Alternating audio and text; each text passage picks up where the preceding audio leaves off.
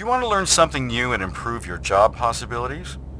Are you looking for a degree program that will recognize all your unique life experience? Consider Westside College. We design programs around your busy life and, more importantly, give you credit for your life experience, because you shouldn't have to waste precious time and money in unnecessary classes. We'll use our Life and Learning Assessment to evaluate your experience. Based on this assessment, we'll be able to see how you can apply your experience to the requirements for your course of study. Call today and make an appointment to meet with one of our advisors.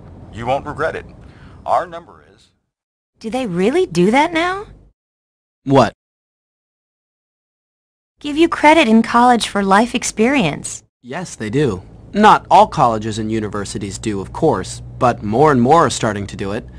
I think it makes a lot of sense. Really? Yes, don't you?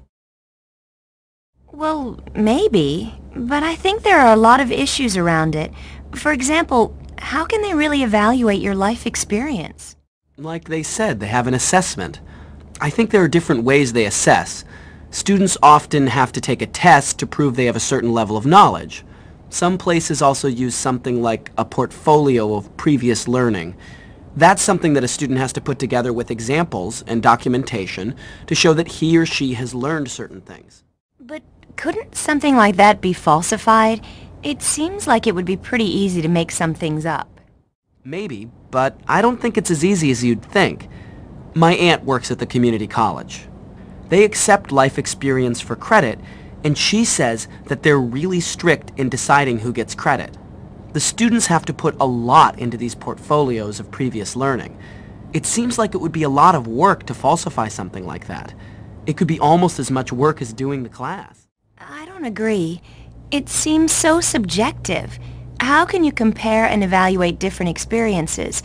For example, what if one person has lots of work experience in computer programming and another person has a lot of experience in taking care of little children? Could you get credit for both experiences? And if so, would you get the same amount of credit or what? Well, I doubt that two people like that would be trying to get the same amount of credit in exactly the same situation. You know, the standards for testing and evaluation for regular courses aren't completely objective either. There is always some level of subjectivity when teachers mark and give grades and things like that. Yes, but the system itself is pretty objective, and it just seems a little unfair. It takes discipline to go to college. You have to attend, do the work, take exams, and pass classes in order to get credit. And then some people get around that with life experience. It seems like an easy way out to me. I don't know.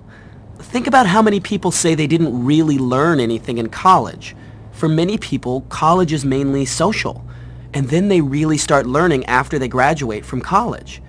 That was certainly true for me, and if you have to consider that people who enroll in college later in life are in a different situation, they've often had a lot of work experience, and they usually don't have time to take every class from the beginning. That doesn't seem fair. I see your point, but it still seems vague and subjective to evaluate something like life experience and then give credit. Well, I guess it's a good thing neither one of us is considering going back to college. Yes, you're probably right.